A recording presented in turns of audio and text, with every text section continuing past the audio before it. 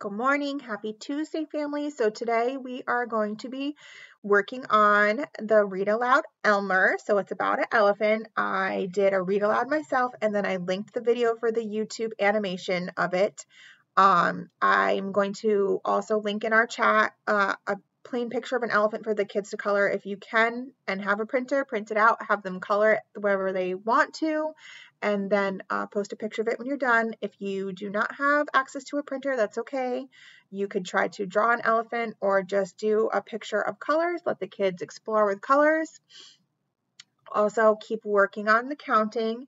And then I also want you to keep working on the slides with the letters and the formation of the letters. I'm going to add more every day until I have them all done by the end of Thursday. If you have any questions, please let me know. Bye.